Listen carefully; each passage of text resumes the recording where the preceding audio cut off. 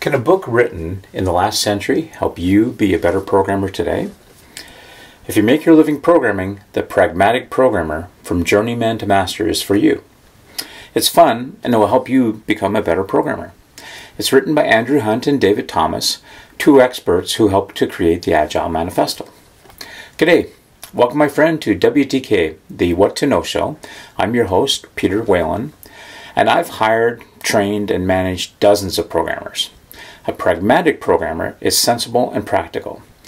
This is one of the few books that I recommend every programmer read. In fact, if you read only one book related to your career, then, not to be impolite, but don't read any. Professionals read more than one book. As you know, if you're planning on a career in programming, you're planning on learning. You didn't get into this field to be mediocre. This was written in 1999, the last century. Technology has improved a lot in the last 20 years, so why do I still recommend this? People haven't changed. Some of the details are outdated, but the principles captured in here have been around for years before this was published. I predict we'll be using them 20 years from now. For example, work with a user to think like a user. That's timeless. At the back of the book is a quick reference guide. I'll include a link to it in the show notes so that you can get the gist of it. My favorite line is about documentation. If it's on the web, the programmers may even read it. The sample code is written in Perl, Python, and Ruby. It's easy to understand, which means that you'll learn quickly. It's the kind of book to keep handy. You can read one tip at a time in no particular order. The success of this book spawned dozens of good titles on the Pragmatic bookshelf imprint. It was in the Pragmatic Programmer that I learned the acronym DRY. Don't repeat yourself. This What to Know show puts DRY into action. Instead of repeatedly telling programmers what books I've found useful, I publish my recommendations. That means that you get a list of books curated by someone with over 30 years experience.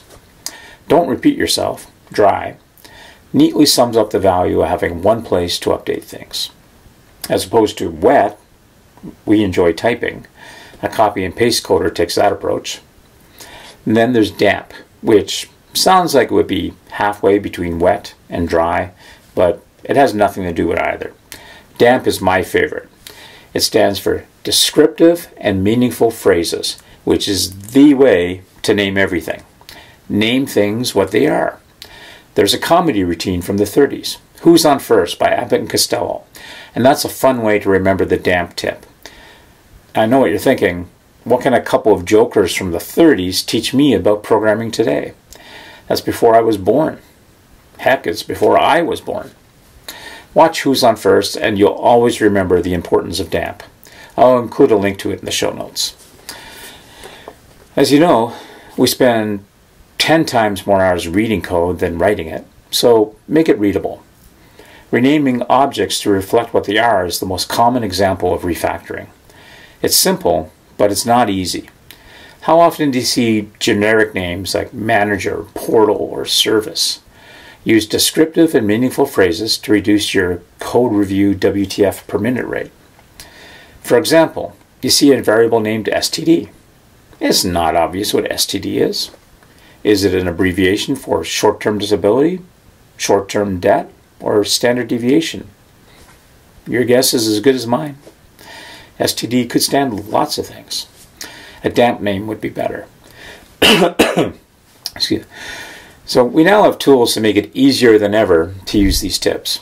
I graduated from a computer science program, but I don't call myself a scientist. Programming isn't exactly a science. Years ago, my job title was software engineer, but I don't call myself an engineer. Programming isn't engineering. It's kind of a craft, which brings us to the first tip in here. Care about your craft. Why am I telling you this? If you're a programmer, be a good one. You didn't get into this field to be mediocre. You watched this far. You're curious. You're learning. You're one of the good ones. You matter. Be the best that you can be. If you want to. Read the Pragmatic Programmer. Some of the ideas in here continue to develop into their own disciplines, such as test-driven development. What's that? There's a new edition coming out. Oh, when? October 2019. Oh, well, I'll have to read that. I'll be back. Okay, I've read the 20th anniversary edition in beta. It now has 100 tips and includes more languages and technologies. It's chapter-based, more so than this one.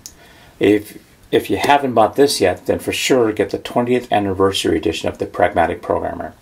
They've added content that lines up with my shows on what to know about passwords and multi-factor authentication. And my favorite line from the 20th anniversary edition is, "Now we're faced with a generation of object-oriented developers who use inheritance for one of two reasons. They like types, they don't like types." I laughed out loud at that one. Reading this will only get you so far. Discuss this book online or teach the tips to a coworker. The more you do that, the better you'll understand it. And would you do me a favor? Share this video. Click on the thumbs up button to like this video, and click on the picture in the upper right corner to subscribe to my channel, because that's helpful. Thank you for watching. Be seeing you. That's fairly interesting. This is the What to Know Show with your host, Peter Wayland.